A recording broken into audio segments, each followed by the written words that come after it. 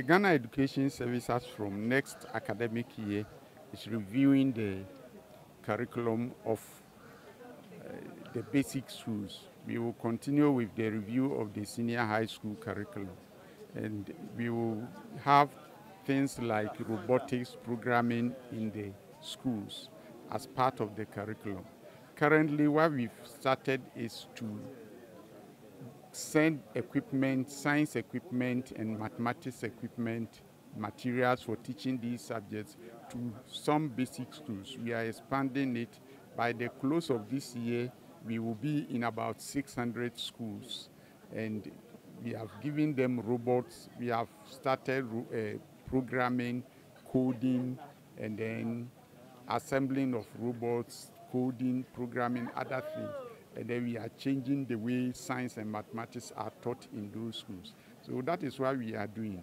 At the senior high school level too, we are introducing those same things there. We have started officially in 25 senior high schools across the country.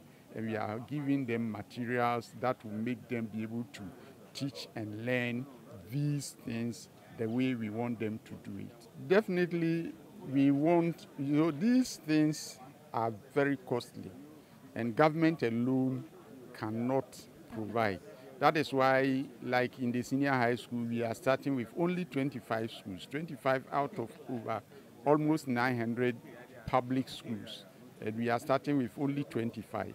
So we need corporate Ghana to support us if we will be able to move fast. If we depend on the government alone, the pace at which we want to go, we will not be able to do it that way.